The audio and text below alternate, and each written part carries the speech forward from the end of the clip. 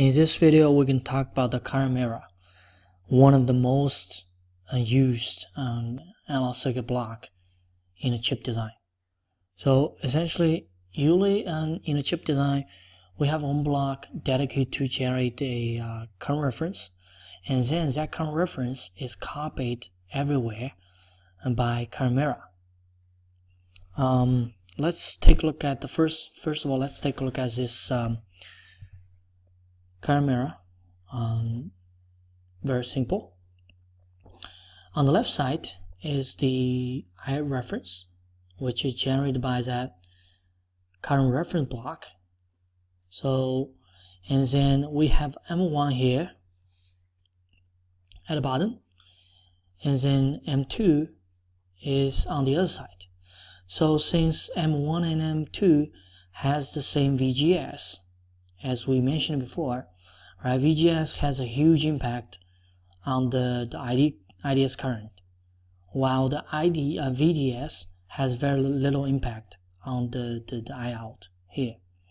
So you have I reference here, and IL here could be a copy of I reference. That's how current mirror works. So there's another thing we need to pay attention to is, in order for this current mirror to work, M2 need to be in saturation region. In order for that one to be in saturation region, V out here need to be, essentially that's a drain of M2, need to be 0.2 or 0.3 volts higher than the ground, right, to keep the M2 in saturation. And okay, so but we still find out that later on we're going to show you a curve. Actually, even with a structure like this, the I out still varies a little with the V out, right? Even though it's, as I said, right, the VDS has very little impact on the I out, but still we see a little bit, V out dependency. How to improve on that? The answer is to increase L, right?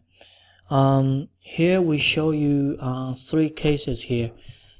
One is the red one is the correspond to L equal to 1.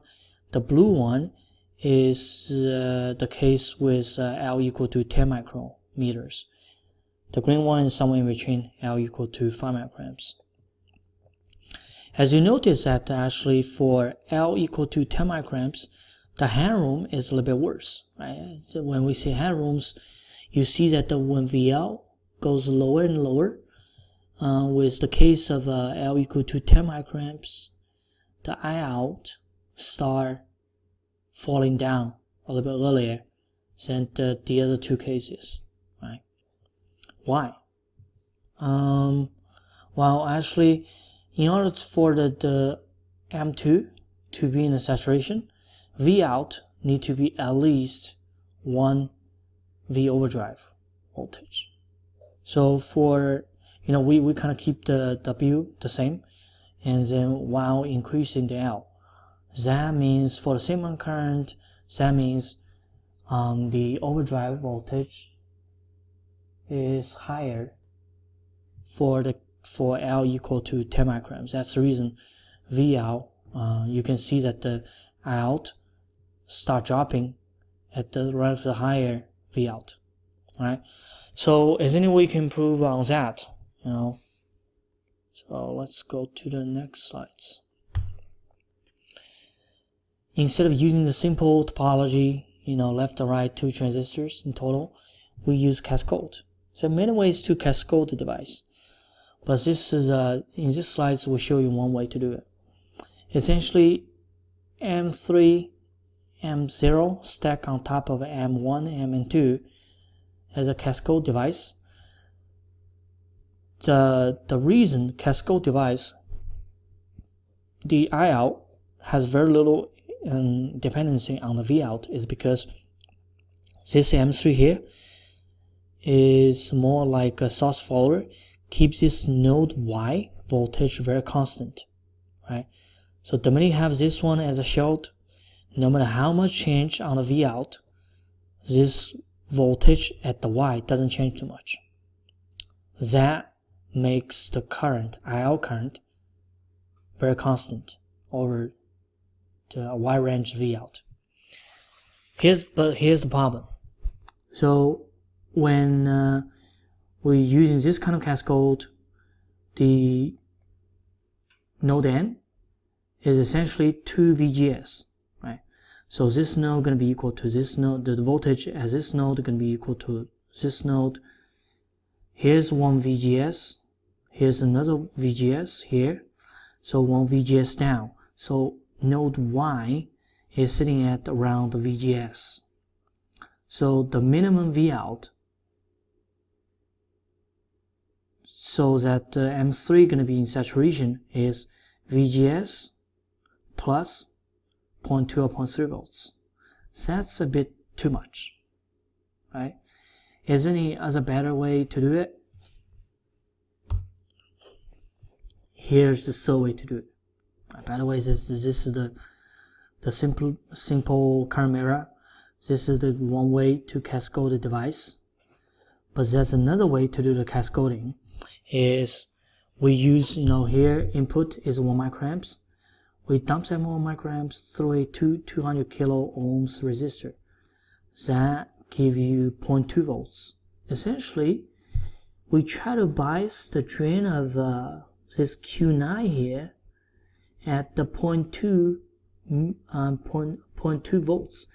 It just keeps this Q9 transistor right at the brink of its saturation region, right? Since right now the drain of this Q9 is at the 0.2 volts, the minimum voltage at this node, so that this Q8 could be in the saturation region, is 0.2 plus 0.2. That's 0.4 volts. That's improvement from this topology. This topology is about VGS plus 0.2 volts. So number 3 really is kind of give you the best of both worlds. So let's take a look at the simulation result. Here's the simple current mirror, and this is the first way of doing a cascoding.